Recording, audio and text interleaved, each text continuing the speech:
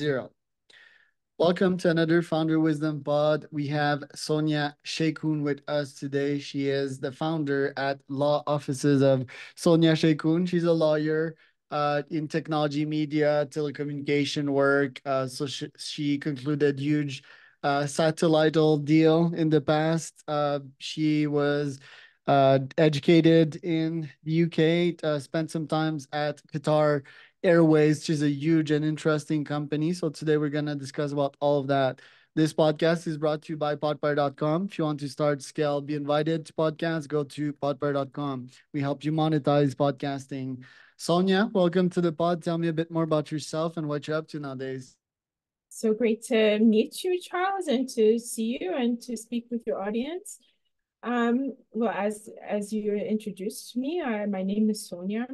I am American. I'm from New York, and I like to say that because I have spent a lot of time abroad, so people get confused between my last name, the fact that I've spent a lot of time abroad, and they wonder where I'm actually from. So I was born in New York City, in Manhattan. And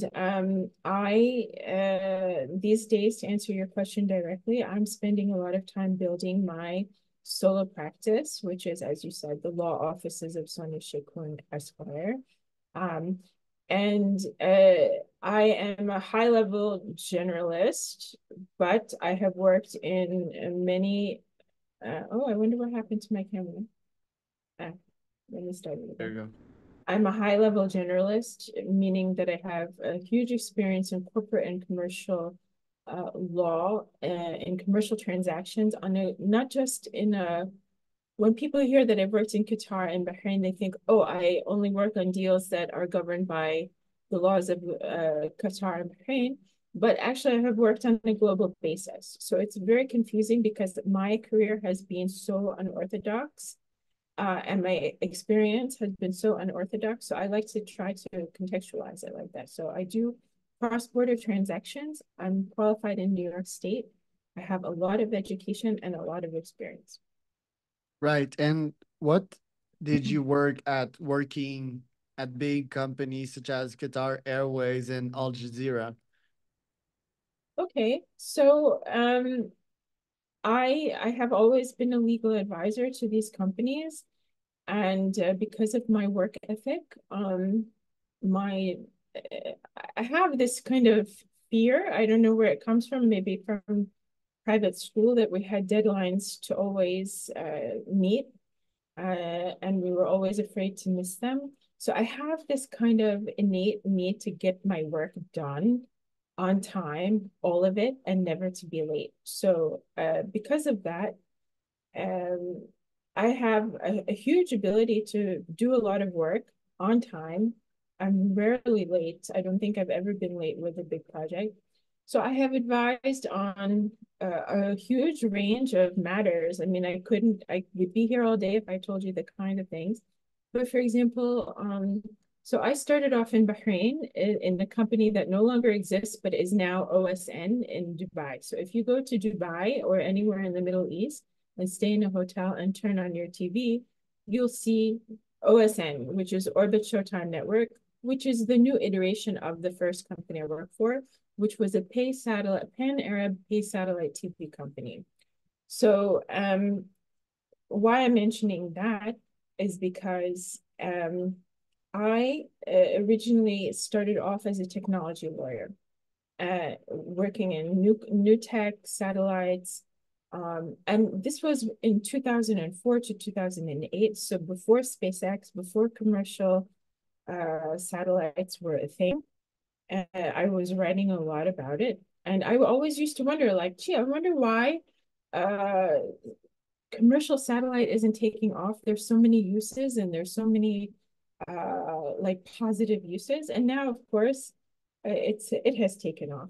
Um, so I I started off in technology, media, and telecoms. And when you work in a back office for a company like Orbit or later on Al Jazeera, there are lots of really interesting and complex contracts that you work on.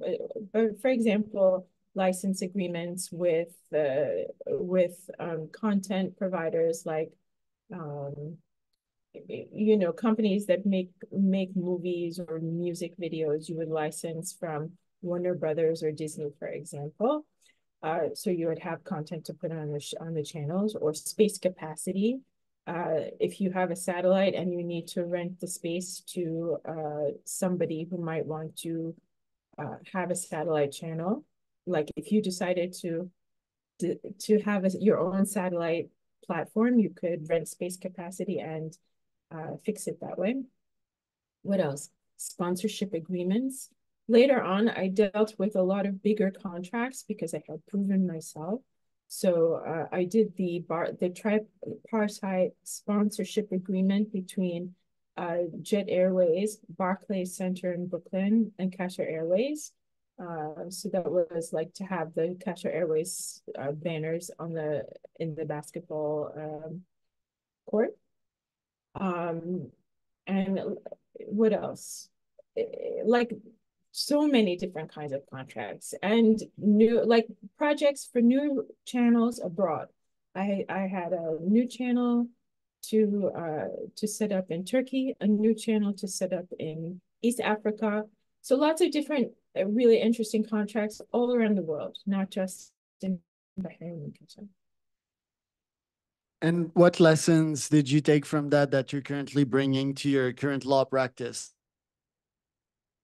That you're always going to be learning. You will never know everything, and that you always have to have a student's mind. So now I'm coming up to my 2-year period where I have to re-register. And in that 2-year period, you have to do continuing like legal education courses. And I've been doing a lot of them lately, so I don't have to rush to do them before the registration date. And the theme that has been coming up in these over and over again is the importance of not being a jerk and being willing to learn. Like you get further along in business, whether you're a lawyer or you're negotiating a deal, if you're nice, as opposed to you come in and you act like some jerk screaming and yelling. And I have written about that also, but I heard it again echoed by my colleagues. Um, just, always to bring a student's mind that even if you're a senior person in your position, as I am, I qualified in 2008. So that's 16 years ago. I still need to learn stuff. There's always going to be stuff to learn, and you should always be willing to learn, to read, to ask questions, and not be afraid to look ignorant or you know. Nowadays, who do you target as clients? I try to target people who are in the satellite industry, people who are in the tech industry, new tech, corporate and commercial, anybody trying to do business in the Middle East specifically, which is where I spent, because doing business in the Middle East is not just, oh, I was there for 16 years. It's really having a lot of the soft skills that you need to be able to succeed um, without antagonizing people or offending people. So um, New York, obviously, where I'm licensed, but also abroad in the Middle East. How do you target these clients? Is it organic traffic or do you reach out to them? A little bit of both. I'm trying to enter the Saudi market because that's heating up. Although even though I lived next to Saudi Arabia for 15 years, because Bahrain and Qatar are right next to Saudi Arabia, it was so closed for a long time to tourists that you really couldn't visit. So Saudi is heating up. I'm trying to learn more about it. I'm trying to get people interested here to guide them to setting up business there. Why do you think the market is heating up and how is selling in these parts of the world different from selling in the US? Well, okay, so you mentioned Apollo.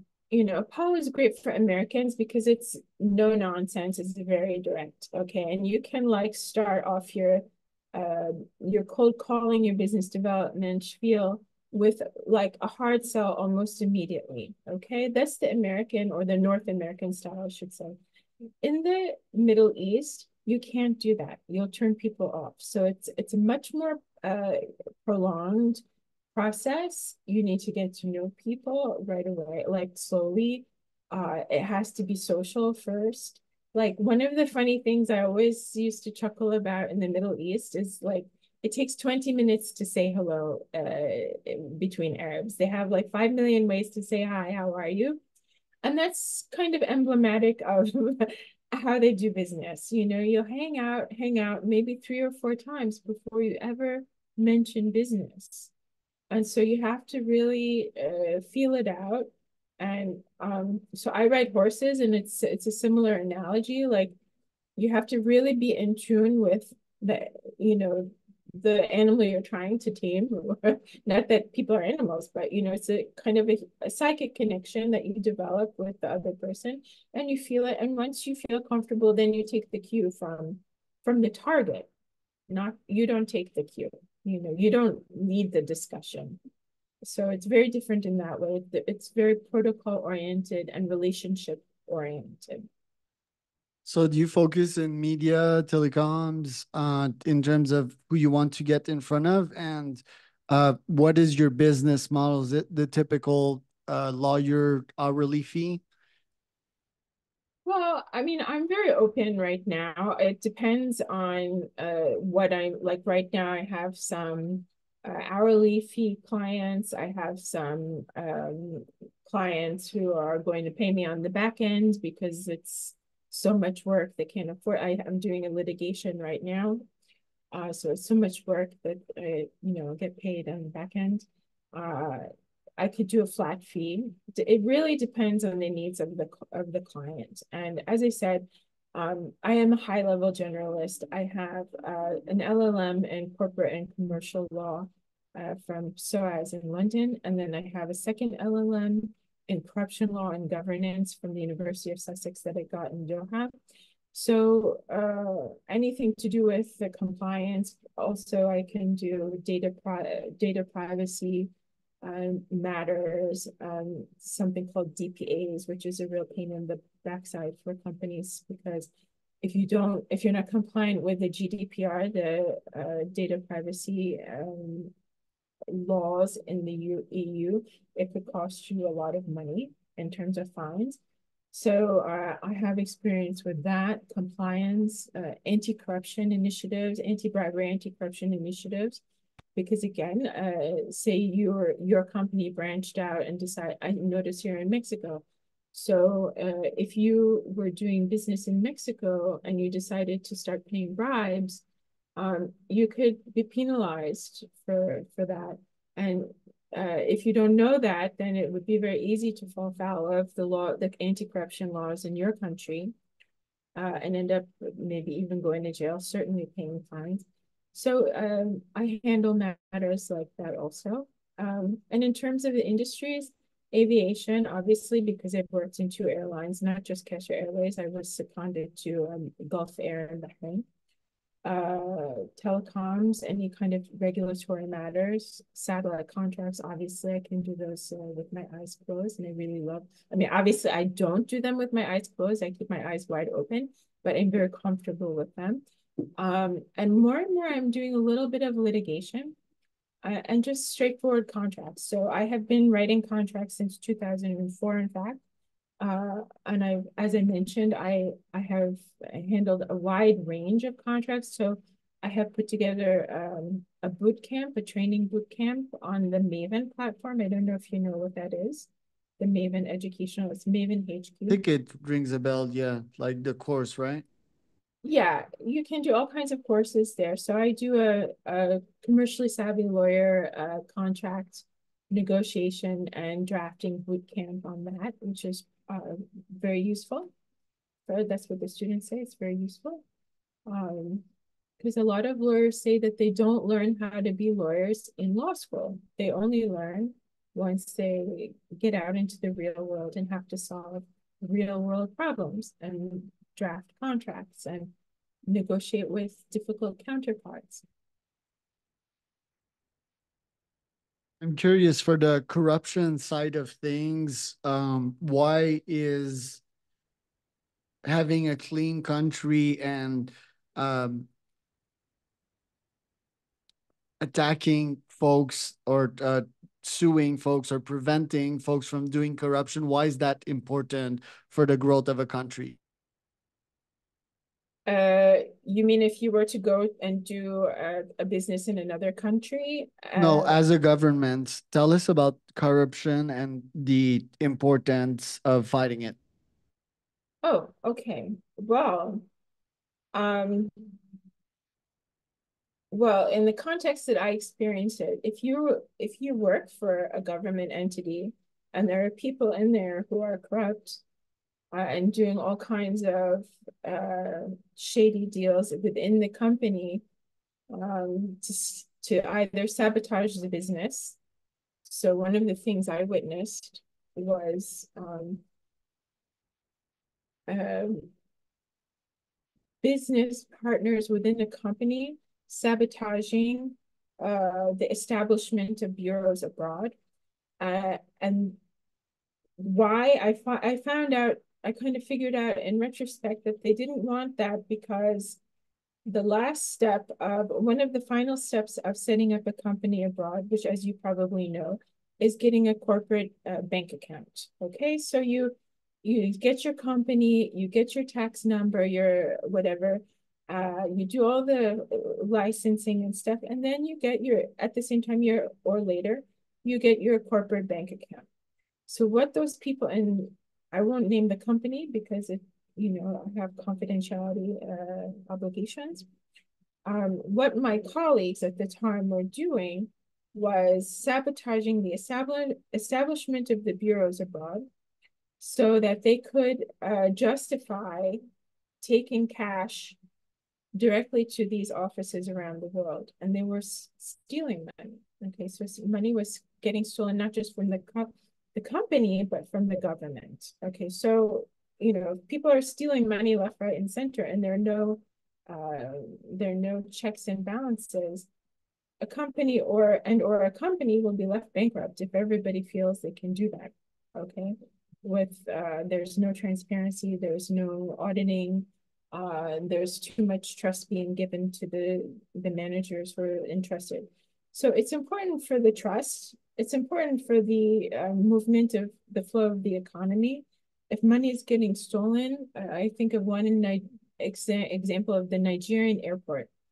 It was, I think maybe 15 years ago, Nigeria built a brand new airport in Lagos, but because of the corruption, they couldn't run it properly. So they had this state of the art airport, but no electricity, no AC, no like mod cons because they stole all the money. So you can't function because essentially that's what corruption is. Either people paying to get advantages they haven't earned, okay, which then means you're getting in the long run a product which is going to be subpar, probably a product or service that's going to be subpar, like lawyers pretending to be lawyers who don't have the real credentials. So, and I've worked with people like that, who can't draft a contract, who don't understand the law, who can't draft a contract in English or in Arabic or in whatever language, because they're not real lawyers. So that's one kind of corruption. Another kind is like money just getting stolen, goods being stolen, fake contracts being written for fake services, fake goods, but legitimate account numbers. So you have some shenanigans guy in your company drafting a contract with another corrupt guy in an outside company, and it's all for nonsense, but the money is exchanging hands, and maybe they're splitting it at the back end, after the contract is signed. And um, also, it's like